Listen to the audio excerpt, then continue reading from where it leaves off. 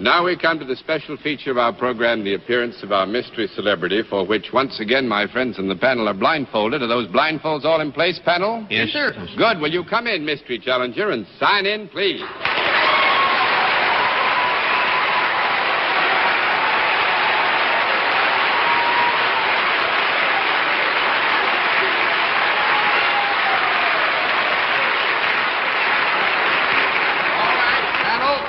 In the case of our mystery challenger, we go to a different pattern of questioning. You ask one question in turn, moving clockwise, and we'll begin it all with Miss Dorothy Kilgallen.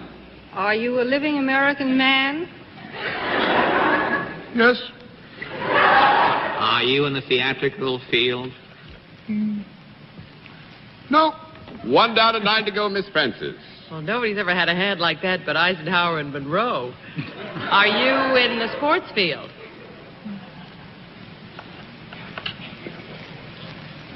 In a way. Might be out of season. A little by tiny now. way. Are you a member of a pennant-winning baseball team?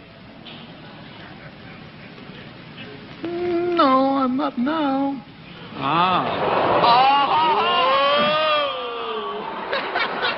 Oh, steady now. 2 down and 8 to go, Miss Kilgallen.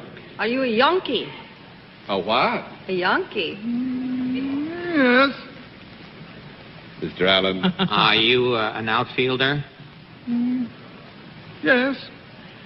And probably the fanciest one of his time that has recently been admitted to the Hall of Fame, the Hall of Baseball Fame, Joe DiMaggio. Joe DiMaggio.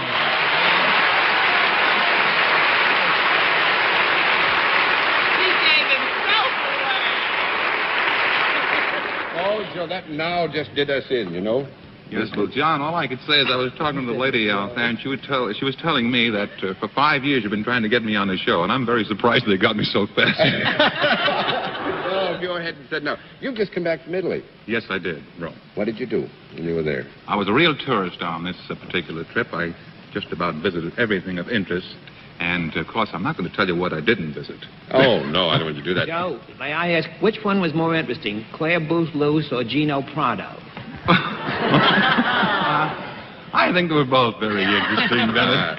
You know, Joe's going into diplomacy soon. He's going to join our diplomacy He's got a very overseas. good start right now. But you did see Mr. Prato at home when he got to Italy. I suppose it must have been a wonderful moment for him and for everybody who was with him at the time. Yes, it was very interesting. As a matter of fact, he did tell me to come up to his room one time. He just wanted to rest and relax and talk things over. I know that they have been running him quite ragged because of, from what I understand, they are using them to publicize several little things, and he was telling me he'd like to get home, and I know that his wife certainly wants to get home very badly. He's getting homesick, huh? I have a pair of shoes locked in his store. I'd like to See what we can do about it. Well, Joe, it's wonderful to have you home, and it's even more wonderful to have you on What's My Line. Will you say Thanks goodnight very to the fans?